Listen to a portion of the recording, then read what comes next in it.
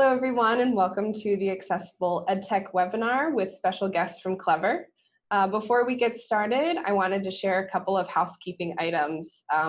Just to let you know, the webinar is being recorded, and both the slides and the recording will be sent out after the webinar is over. For captions, you have a couple of options. One, the caption link is located in the chat, or you can use the Zoom integration for closed captions, which will appear in front of the slide deck.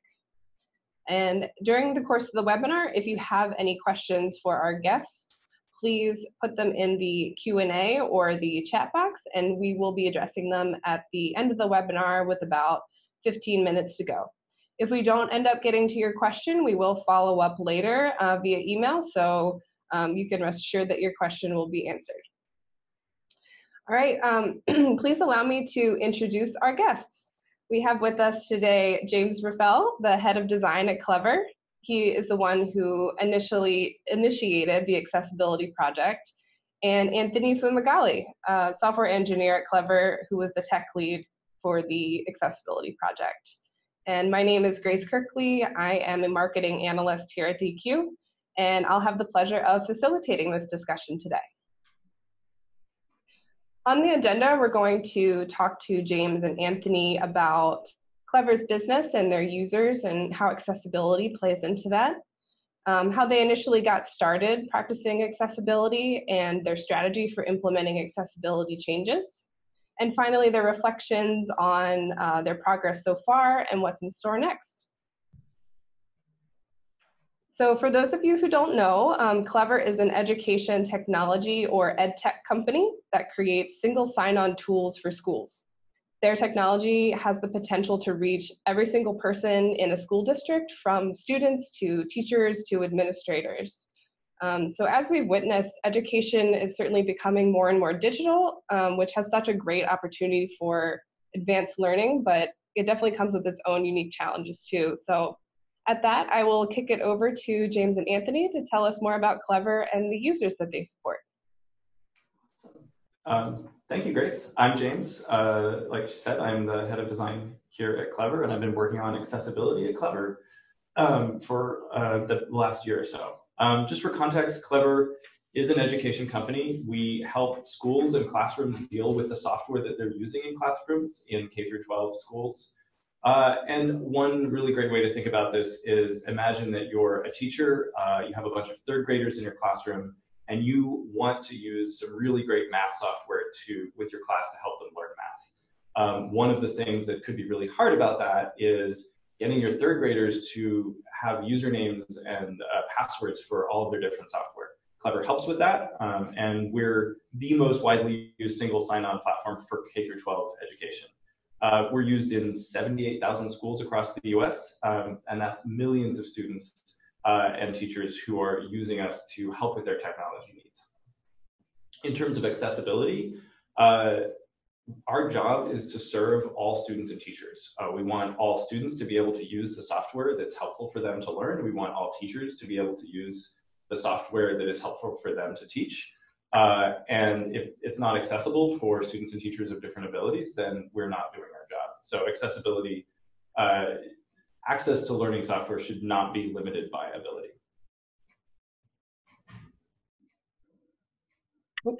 Awesome, thank you. So because Clever's single sign-on tech is used in, like you said, over 78,000 schools across the country, your technology certainly has a very far and wide-reaching impact. Can you tell us a little bit more about how accessibility plays into the technology and how it can impact the people who use it? Yeah. For a sense of scale, the way we think about it is that we serve roughly 15 million students in the US. And that's students, you can imagine them sitting down to their laptop in their classroom, accessing a math software, something to help them learn to type or something to help them read. Assume that about 14 or 15% of those have a disability that might make it hard if we were not helping them with accessibility to access that software. That could be 2 million students. So it's a really big impact, and it's something we take very seriously. This year, our goal was to roll out accessibility changes to make sure that we were serving all of those students by back to school. Back to school is a big deal in education. You can imagine all of those students coming to school for the first week of classes in August and September, and we wanted to make sure in 2019 that we were ready to serve all of them. Just an anecdote of how well we were able to do that. We've gotten some reports from some of our customers out in the field. District administrator serving technology needs for a school that had a bunch of folks using screen readers told us that we had done a great job, that their folks with screen readers were able to access the student portal and access their software, and that told us we were doing the right thing. Fantastic. So knowing that the 2019 back to school period was a milestone, I'm sure that definitely pushed you to get started on making things more accessible for the students that year.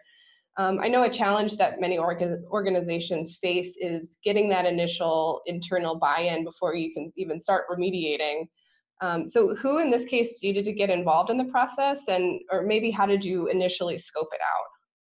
Yeah, I think in our case, part of the job was already done in that we had leadership, including the CEO, who was very excited about accessibility and making sure that it was a priority. I think what was tough for us and what we had to grapple with was a little bit of just how to get started. When we were at the beginning of the project, we didn't know how far away we were from that finish line. We didn't really know what we wanted to do first or how to think about that, and we certainly didn't know how much work it would take. So the buy-in was less about whether we should and more about how should we approach it and how big is it going to be. One way we tackled that was by thinking through our different user types. We have users of all kinds across schools, teachers, students, but also parents, school leadership, technical folks. It's a very complex product. And when we started thinking about it in terms of different audiences, it became really clear to us that it made sense to start with students. They're the most numerous of our users. It's the simplest part of our product. We made it simple for them on purpose. But also their kids. So from an impact perspective, but also from a just getting started perspective, it made sense to make that our first goal. And once we had that discussion and figured out that that's where we're going to get started, that buy-in came very naturally. Excellent. I love that you started with the question, what can we do that will make the most impact, and not just, how can we just scratch the surface or tackle what's easiest. It's really like, you learn by taking action, and you don't necessarily have to be an expert to get started, but asking the right questions in the beginning can help kind of focus that. Yep.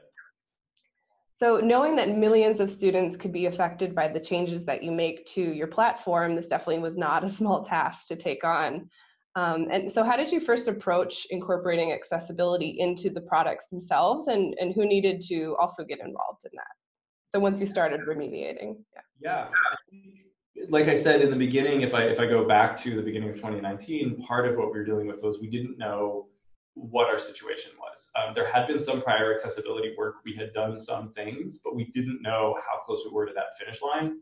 And so the first step was the audit. We worked with DQ to measure our student experience against the WCAG 2.0 standard. That's the one we chose for this audit.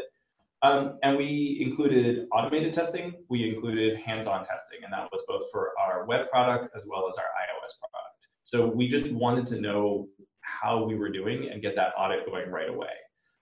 That was going to tell us how far we had to go to get to accessibility by back to school.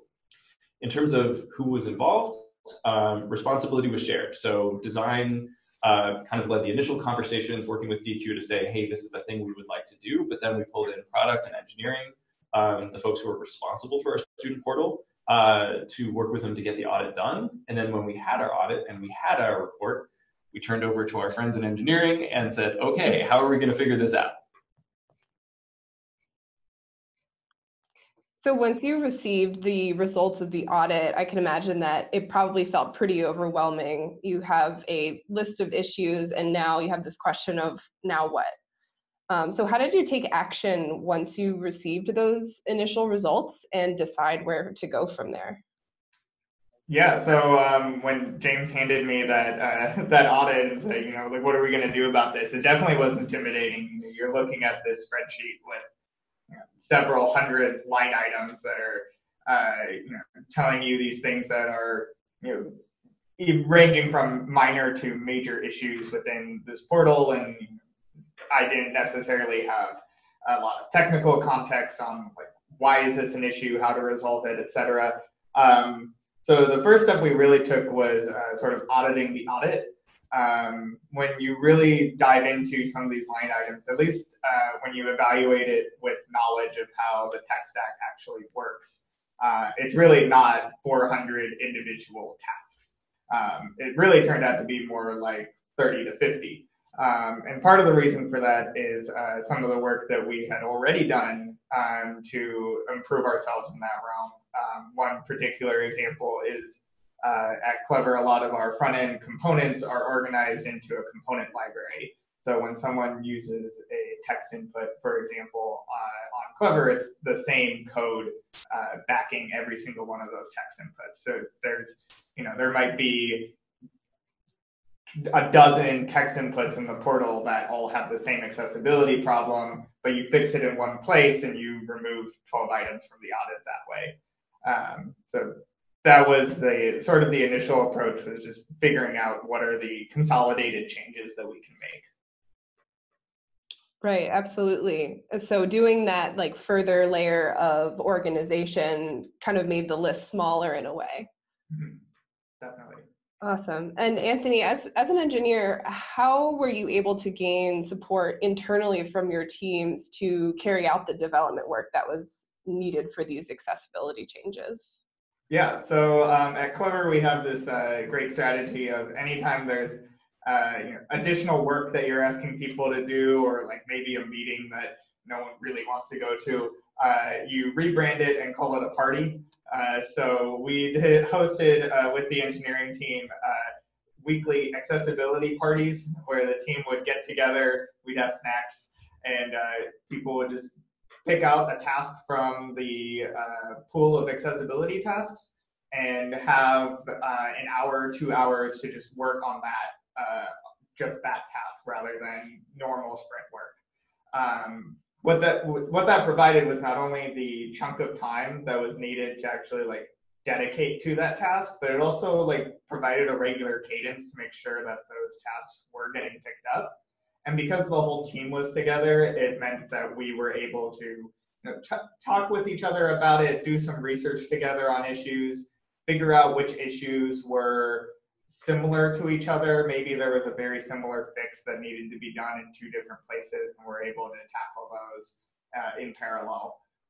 So just carving out that time was really important. And I think it also helped us stay accountable. You pick up a task, you've assigned it to yourself. There's an amount of responsibility that you feel to get that done, even if it extends beyond the allocated hour or two that we have for it. So that proved to be really effective. I love the idea of accessibility parties, and that you can take this time, carve it out, that it's dedicated time to doing accessibility, and it's collaborative. You can work through things together. You can learn together. I feel like that's a great way to motivate people, and definitely free snacks are a big plus. I'm just going to take a quick pause right now and remind our listeners to please use the Q&A feature if you have any questions for James and Anthony, and we'll definitely get to them at the last 15 minutes or so of the presentation. So you mentioned that there were hundreds of accessibility issues to fix. Can you dig a little deeper into some of the issues that your team resolved? Absolutely. So the thing about some of these fixes is that not all of them are necessarily visible to all users. There's some that are just about labeling elements correctly so that screen readers can pick up on the right things that they need to. Some of the more visible ones that we can share. So one feature we have in the student portal is the ability for users to favorite an application within the portal. And when they favorite an application, that jumps up to the top of their portal, and they can access it more easily because it's right there at the top. And that feature worked by mouse over events. So when you hover over an icon, a little heart would appear, and then you can click the heart and it would become favorited. The issue with relying only on mouse over there was that if you weren't using a mouse, say you were navigating Clever using a keyboard, you would never see the heart, meaning you could never favorite an icon. So that was one change that we made there. That was one of the more substantial ones where we had to actually make that heart icon become keyboard navigable so that someone going through Clever with just a keyboard could tap over to it and then favorite an icon. Another one, this one was pretty common for a number of different areas within the portal, was around color contrast. I think on this slide, so on this one, we were looking at that like hint text that pops up over the username field. The previous color, I think it was like white text on a light blue background, and honestly, even it was hard for even me to read. So we changed that to a light gray with a dark text on top. So these sorts of issues were there are here and there throughout the portal. Those really help for folks that have issues seeing certain colors, and just overall improves the readability of text on the platform. Yeah, and even just applying that helper text so people know what to put in the login screen, like, you know, is it your email? Is it your a unique number? That's also a great accessibility feature. So in sort of light of color contrast, we know that moving accessibility even further left in the product development process to the design phase is becoming a bigger initiative, because you're able to save even more time and resources by addressing accessibility right at the beginning. So James, as a designer, what were some of the takeaways that you had from this process from a design perspective? Yeah, and we definitely had a lot to learn. There were some issues that we kind of came in and already knew about, and we just had to do the fixes once they were identified. But we definitely were introduced as a design team to things that we hadn't thought sufficiently about. So on the easier side, I would say, just like Anthony was mentioning, color contrast issues and other similar visual issues around text. We had a marketing website, so not our core product, but maybe the first thing that our students might see when trying to log in. And all over the place, we had either colored text, which did not have great contrast for folks who had visual impairments, text over pictures, which is another issue where that contrast can be really low. So we were just really learning as a design team to, first of all, know how to test for that, to know how to look for that, but also to just not do some of those things. There are different design approaches than just putting text over a picture. Do it very sparingly, very large text, things like that. I think one surprise, an area that I just was not aware of prior to this experience, is thinking about issues around distraction and animations. So there are a bunch of guidelines around these things, mostly for folks who might have cognitive issues or maybe attention issues like ADHD. If you have something on your screen, somebody's trying to do work, and there's an animation that is looping over and over again, it can be very hard to concentrate and finish the task that you're doing. We were doing that. Again, on our marketing website, we had a background video. It was adorable. We loved it. It was small children doing cute things in the classroom and logging in, but it never stopped. And we realized that that was an issue. So we had to go back to the drawing board as designers and say, how do we want to convey the information, but not use a looping video? The guidelines say basically either stop in 5 seconds or give the user control, depending on what you're trying to do. And we wanted to make sure that we were doing that. And that has helped inform our design since then. We've actually been adding a lot of animation that has been going towards our students. Some really fun stuff for the seasons. We had pumpkins falling down as you logged in for October. But armed with the knowledge that we had through this process in the audit, we were able to do so knowing from the beginning, oh, right, we're going to have to make sure that this ends within 5 seconds, that it's not too distracting, that folks are going to be able to go on and do their task. Awesome. I love that. And so James, you mentioned, you had a lot to learn throughout this process. And sometimes that required going back to the drawing board and kind of rethinking things. When you encountered a problem that was particularly difficult and maybe you were spending a lot of time on, what kinds of tools or training did you seek out to help you solve that? Yeah, I think the most helpful thing on the end side was within the audit results. Each line item in that spreadsheet contained a description of what the issue was, why it was an issue, some link to code that was helpful in identifying exactly what the location of the problem was, but also a link to a DQ University resource, which gave us details about, like more details about what the core problem was and why we should care about it, as well as steps to resolution that I think in most cases was exactly what we needed. There were a few cases where like the issue was maybe a little trickier, maybe it was harder for us to identify, and in those cases we actually were able to hop on to a phone call with a DQ rep and get some more details about it. Yeah, definitely. Some of those conversations were about really tricky things. I remember we're still grappling with some issues around modals and focus states and things like that that are just hard. It's just really helpful to have somebody who has a lot of either design experience or engineering experience or both to walk through how to deal with these things. Right. Great. Absolutely. I think it's so important that no matter where you are on your accessibility journey, there's always more to know and more to learn. And so knowing to look in the right places is a big part of that equation.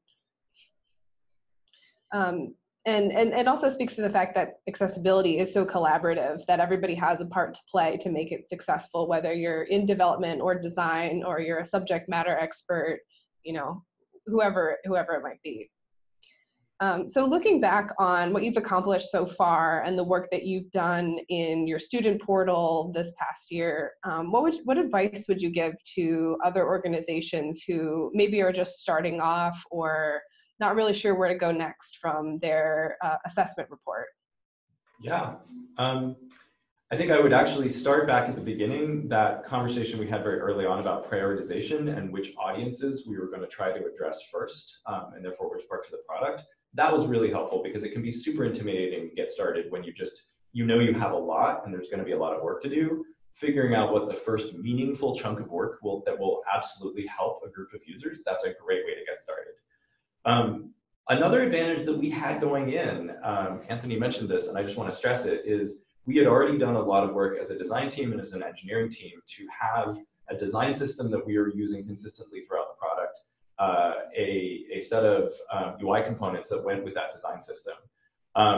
We did not know it, but that was just a huge advantage in terms of going through and fixing issues and addressing things. And I would strongly recommend that if you were in the other situation where you didn't have a design system you're already using, you didn't have those shared UI components, maybe start there. Start building that out and build accessibility in from the beginning, because the power of that is going to be much more effective than having to fix hundreds and hundreds of issues as one-offs and then having to do it again in a little while. Yeah. And from a technical standpoint, one thing that I didn't anticipate going into the project was how many issues we would have that were the result of pulling in open source third-party vendor code. So, as Jane said, we have this design system. A lot of those components are based on open source components, and they're really just those components with custom coats of paint on top of them. A little more than that, but a lot of the issues that we got back from the audit were actually sourced from that third-party code. And it's not that that third-party code is bad, it's often just that we were using a version that didn't have an accessibility fix that came in a later version of that vendor. So upgrading that version resolved the issue, and it was as simple as that. So people are very much in the practice these days of auditing their vendor code for security issues. I think doing the same for accessibility issues is very worthwhile. And also just taking the time to do it if you have the opportunity before you even pull in a vendor, auditing it for accessibility, checking out what people are saying about it. Sometimes there were a few cases where the vendor we were using was not accessible, but there was an alternative that was. So we were able to just swap out what library we were using. Excellent. Yeah, I think you mentioned this before, but just kind of understanding what to look for is part of the equation, that once you start practicing accessibility, these things start popping up and you're better able to recognize maybe what you need to draw from or what resources to seek out. Accessibility is definitely a moving target, especially when you're developing a complex product that's also always evolving. Can you share with us what might be next up for Clever and its practice of accessibility? Yeah, so now that we've done all this great work on the student experience, one thing we're really looking at is how do we maintain that work and not reintroduce issues that we fixed before or introduce new ones. So we're evaluating some different tools that we might be able to pull into the product to help us do that, to keep the portal at the level of accessibility that we want it to be. And so part of that is tooling and things that we can put in the product, but also part of it is training, as you mentioned, just like having the knowledge across the team. So making sure that people know that certain things are in place for reasons, and to have that awareness as they go on and build new things. Yeah. I would also emphasize training, both ourselves getting more training. There are things that we still don't know, but also the team that worked on accessibility was a small part of Clever and some of our products, and we want to spread the things that we've learned throughout the larger organization. So that's work that we would like to do in 2020. There's also more work to do. So in addition to keeping the student experience up to snuff, and we are going to be building a lot more great features for students, so we need to make sure that those are accessible. That was our first audience, and we want to roll on to and make sure we've done some work, but we'd like to do more work to make sure that the tools we have for our teachers are equally accessible. So that's just a big chunk of work that we'd like to take on in 2020. And as we do that, we're just learning more and more how to just do a great job that all of our products are accessible for folks of all levels of ability. We're working on our design system. I mentioned that a couple of times. We're doing a new push on that, so we need to make sure that we're building in accessibility from the beginning. Some of the fixes that we had for this round were maybe a little awkward. They're functional, they work, but they're not the best, and so we have a chance to go back and do something that's a little bit more elegant. And then finally, and this is something that we've learned at Clever, when you take the sort of remediation approach, you have an existing product, there's something in it that isn't working quite right for somebody, maybe because the color contrast is wrong and so it's hard to see, or something doesn't work for a screen reader or something like that. I think that's really important, but it's also a baseline. There are things that you can build on purpose to help folks with different abilities. At Clever, we lucked into one of those. We have a product that we built for a different reason. If you imagine that class of third graders logging in, third graders can often type. Now imagine a class of kindergartners. Kindergartners can't often type. They are not going to be able to do that. And we have this product that we built for younger kids called Clever Badges.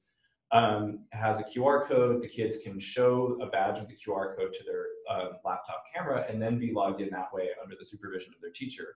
That's great for little kids, and that's what we built it for.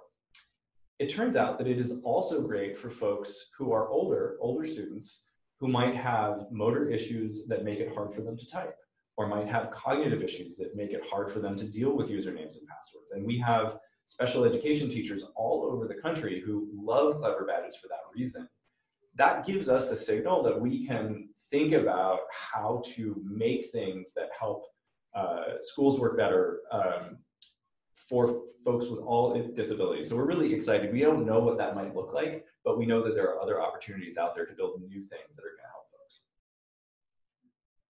I love that example. The badges are such a unique piece of your product that you've shared with me, and I think it just has so much potential. And it's just a great example of of being creative and proactive with accessibility instead of reactive and having to remediate, like you said. Exactly.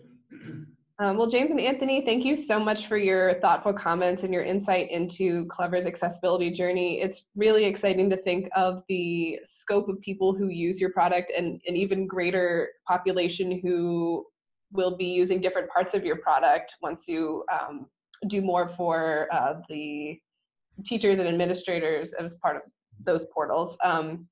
So your enthusiasm and drive towards making accessibility, towards doing accessibility is really admirable. So thank you. Thank you. We've been having a lot of fun. Oh yeah. Great. Well, now it's time to answer some of your questions. I see a few that have popped in through the Q&A portal. So I'll let you continue to put those in, and we can start with a couple that are already there. So here's a good question on design. How do you balance beautiful, intuitive design with following WCAG standards on the web?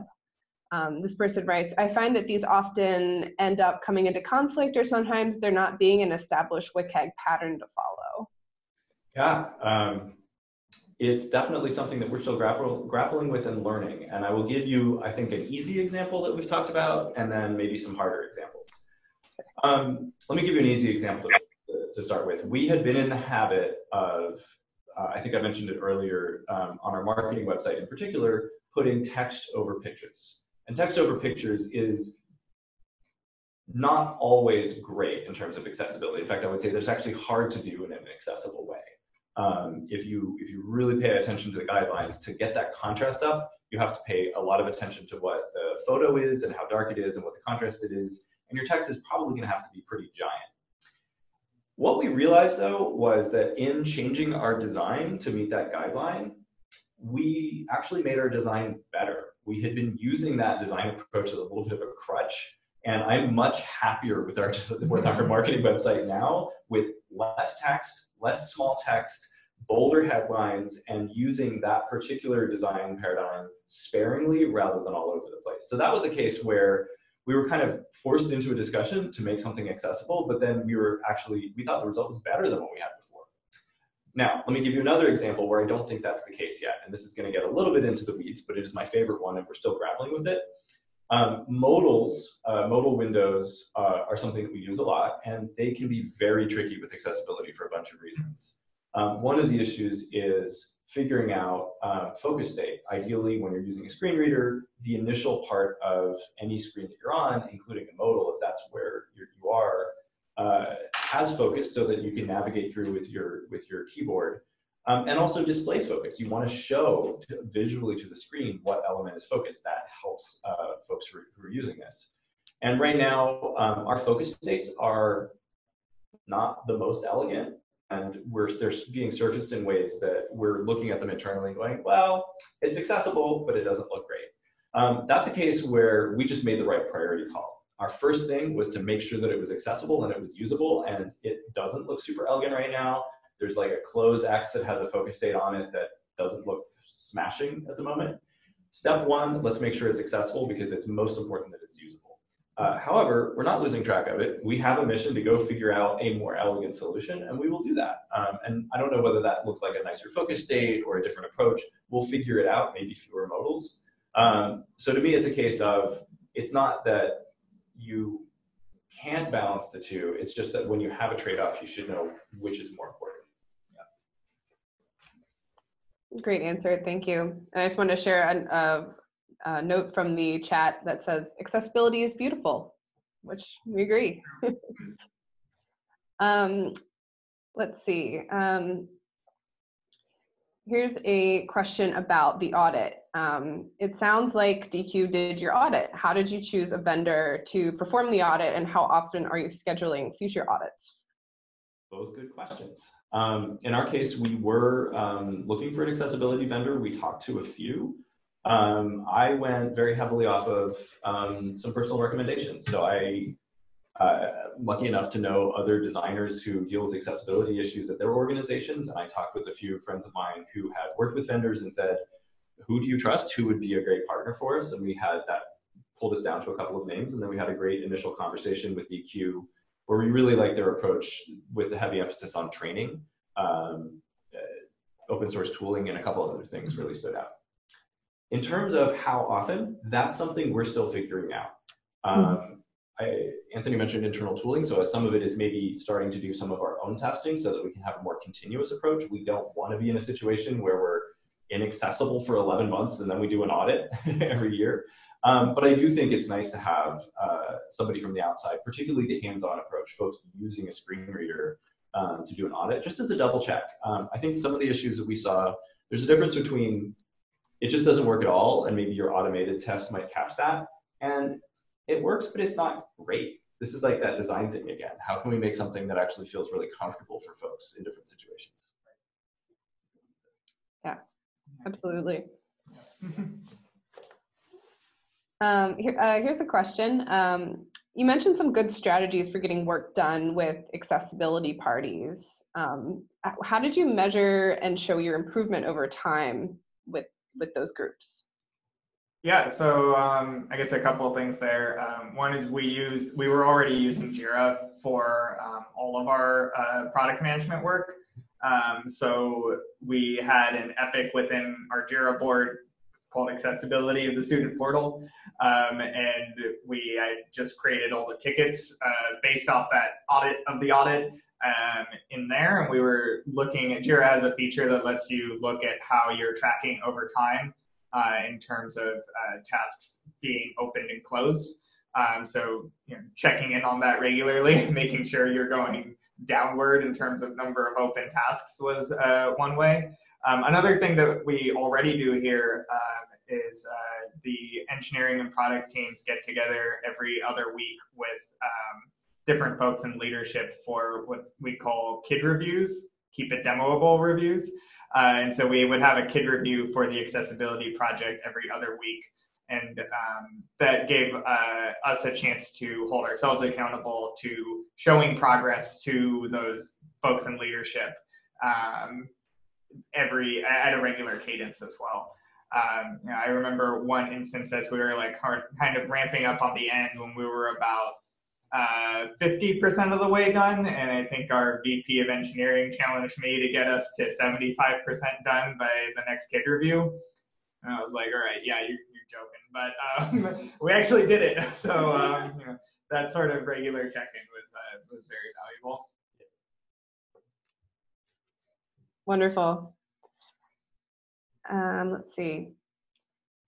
What are some of the biggest discoveries you have made throughout this process that have changed how you approach new products?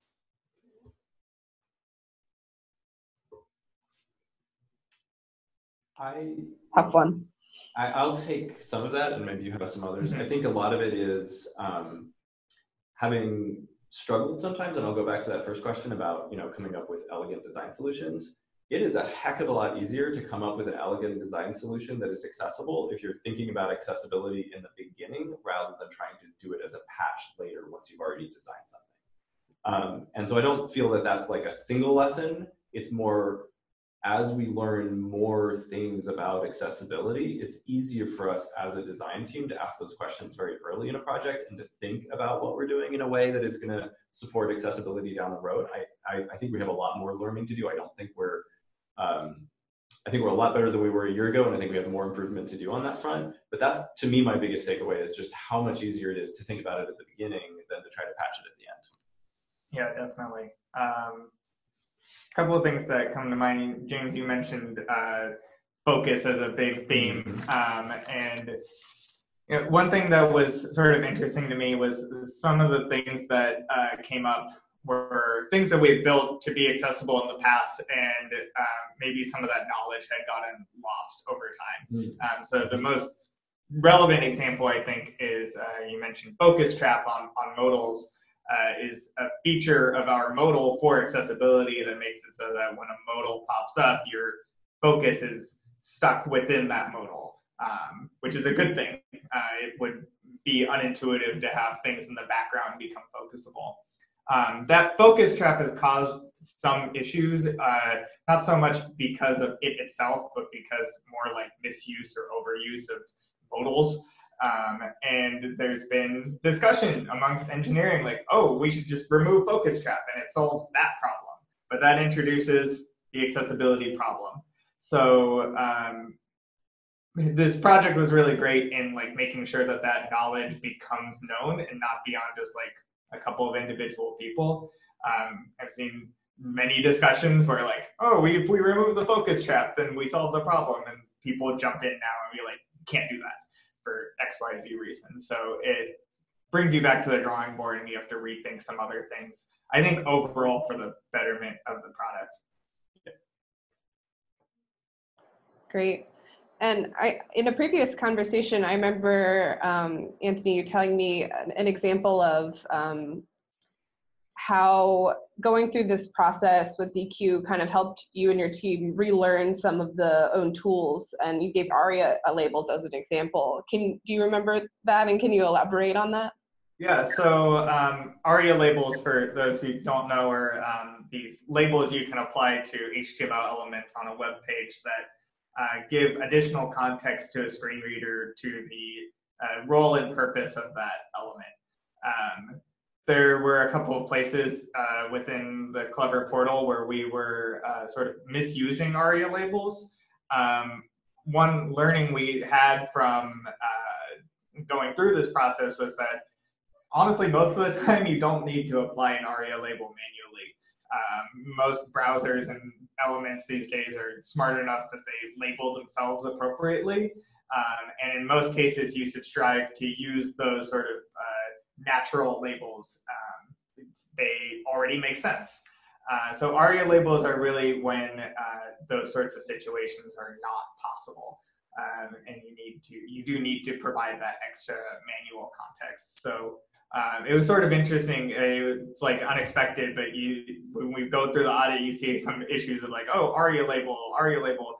Most of those were just remove the ARIA label. So it's sort of counterintuitive, but that is what you do to make that work the way it's supposed to. Great. Here's another design question. Regarding your design system, do you keep some comments, information about the component and how the accessibility affects it so that accessibility doesn't get flushed out through the development process? Or how do you document it? I think that's a work in progress. We do have pretty good documentation of our design system. We're going through an overhaul right now on the design side, and we'll be pulling in engineers soon. And we've actually been talking through, in general, usability guidance. And I would just say from that perspective that accessibility issues are just a subset of all of the usability guidance you should be giving. If you're creating a design system, you should be talking about when and how to use certain elements. And I think that now we are learning how to talk about accessibility for those elements at the same time. So I would say for us at the moment, that's less something that we already are doing and more something that we have as a goal for the design team to get better at. Yeah, it's kind of hard because there's like, I mentioned going through these items, and a lot of the issues were in our components themselves. And there were a few cases where you could imagine a sort of a long-term fix that makes the issue impossible to reintroduce. Mm-hmm. One example would be on a text input, enforcing the use of a label property on that text input. That sounds great, and that itself is a pretty easy change, but that has a consequence of, well, now if there are text inputs within the product that don't have a label, what happens there when the components library is upgraded and you still have these existing text inputs without labels. So we had to be pretty thoughtful about how we went about changes like that. I think that was one that we actually did make. So all of our text inputs must have labels per like our own rules. But it wasn't always possible to make that sort of change. So, the design team is taking a look now at the design system again. And I think this knowledge that we have now will really help inform the next version. And, maybe we will have more properties that really enforce the accessibility of every component. Thank you. Here's a good question. How much of the changes on the student portal will translate to the other portals that you will be working on? Yeah. Good question. Yeah. We're not entirely sure. I think that to the extent that the changes we made are to those reusable components, they will. That's great. That's just sort of taken care of. I think where we're going to learn, and we just don't know yet because we haven't really started that process, is the degree to which maybe we're using one-off things, or there are just other things that we have to introduce. So it's going to be a little bit of a journey and a voyage, but we will figure it out. Yeah. Teachers have a lot more superpowers in Clever than students do. So there's a lot more custom work for the teachers, users than there are for students. Students, I think, almost primarily use those shared components, but teachers have a lot of stuff that's built just for them. Yeah. I think it will be a different journey for that time. Sure. And looking back, do you have any advice for organizations who are going to start their audit process soon? Kind of touched on this earlier, but. Yeah, I mean, it really does a lot depend on the complexity of your product, how much accessibility work you may or may not have done in the beginning. We definitely were at this stage where some earlier work had been done, and that gave us a little bit of a head start. I do think that thinking about unless your product or the thing you're working on is very, very small, you don't have to do it all at once. You can take a bite-sized piece, think about what piece you would prioritize. Maybe it's a particular user type, which is what we did, but you could take a different approach and say, this one flow is the most critical. Let's make sure this works first. I think that getting something all the way to the finish line and then keeping it there has immense value. And so I do think that there's a little bit of risk about trying to do everything right away. That's the goal. You're going to want to do everything, but figure out a good, meaningful chunk that you know is going to have a great positive impact for a set of users. Start there, and then you can come back and do another pass and another pass. And I feel like we keep saying this, but really having that design system in place beforehand will save you a tremendous amount of time. It's anything that you can do before entering like an official audit period, whether that's getting that design system in place, or even something as simple as like there are lint rules that you can add to your code to make sure you're not doing like even the most basic things like having images without alt text. Getting those sorts of easy wins in first, I think, will help you to focus on the highest impact changes that you can make after you get results back. Yeah. I think one other thing that I might say is that when you're thinking about an audit and you're thinking about these guidelines, we used WCAG, they can feel a little abstract. And I think taking a little bit of time to really figure out who these changes are for and what their situations are. If you've never seen somebody use a screen reader, there are great YouTube videos where you can watch somebody using a screen reader and get a good idea of just what that's like. If you haven't used some of the tools that you can use to simulate different kinds of color blindness, that could be useful. Anything you can do to kind of get a more concrete idea. I'm definitely thinking like a designer here, just a more concrete idea of what we're actually trying to accomplish. I think that adds a lot of context and motivation to your work. Absolutely. And I think the process of fostering that empathy really does make a big impact and can, like you said, be an excellent motivator for taking on the work in the first place, to carrying it out, to remaining accessible, is really thinking about who your end user is that's going to be interacting with your product. So to the point of, making sure that your student portal remains accessible, that's still something that you have to consider. It's not a one and done kind of deal. Are you currently using any tools to help you, or do you write any automated tests for managing accessibility? Yeah, so I think we're still in the process of evaluating exactly what we want to do there.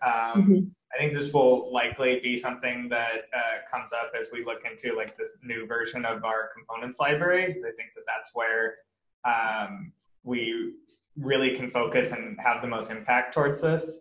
But I sort of see there's like a couple different levels to the tooling. At the most basic level, like I mentioned lint rules earlier, there are pretty good lint rules out there for different languages that let you really just do the basics. They're not going to get you all the way there because they're really only going to be able to do things like alt text on images. They're not going to be able to do some of the more nuanced things like color contrast. The step up from there, there's a lot of extensions that you can sort of run manually on web pages. I know DQ has one that we actually used as a tool throughout our process here. And those will be the ones that can give you some of the more automatable pieces of accessibility knowledge, the color contrast, etc.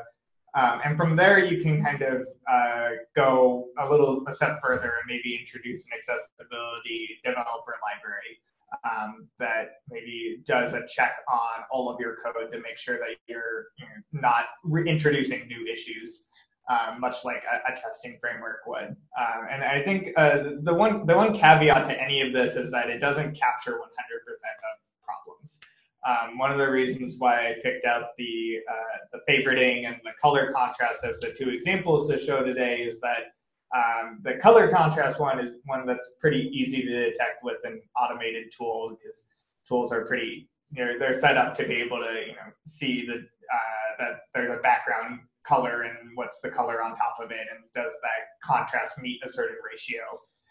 The favoriting one, I don't think a tool would really be able to detect. That's one that has to be thought of from a design standpoint at the beginning, from a product standpoint, and from an engineering standpoint.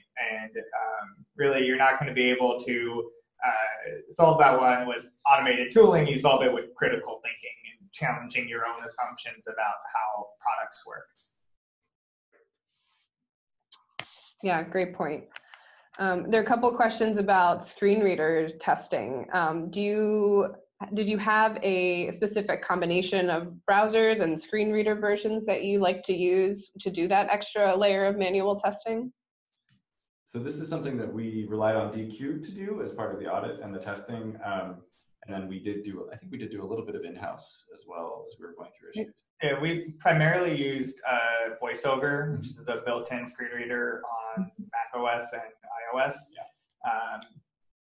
It seemed like the majority of screen readers were pretty consistent, and there were like very few one-off issues that were like specific to a type of screen reader. In general, I think if your product is like designed well in terms of the elements you're using and they're labeled appropriately, I don't think that there's many screen reader specific problems you run into.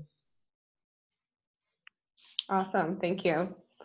One question here about getting support internally. I know we talked a little bit about this at the beginning of the webinar, that I think you said your executives were pretty on board, but a little hesitant when it came to the scope of the whole project.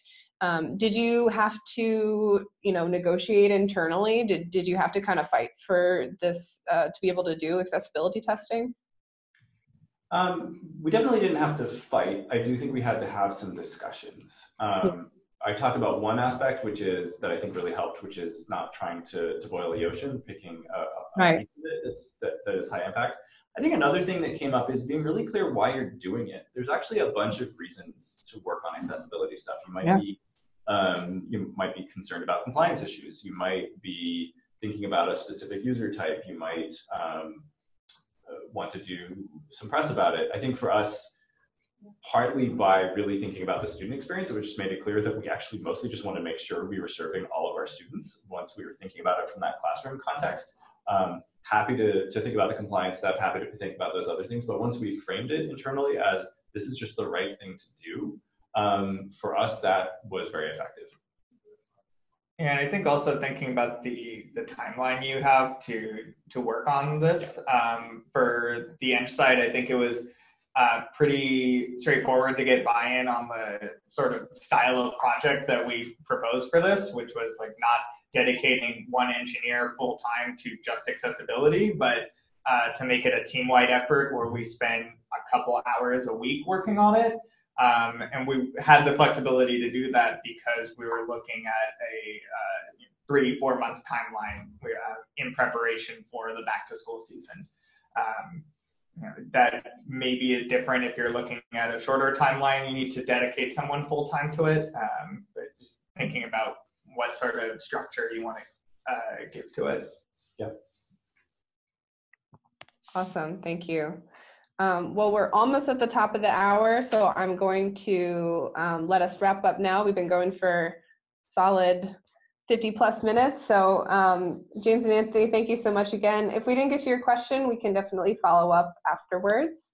And please be on the lookout for the slides and recording of this webinar. I hope you all enjoyed it. And again, thank you so much to the Clever team who shared with us their accessibility journey. Yeah, and thank you. We're really happy to work with DQ on this. We're really happy to continue learning about accessibility. And yeah, for the audience, if you want to tweet any questions you have for us, we are happy to respond. And yeah, thank you for listening. Thank you.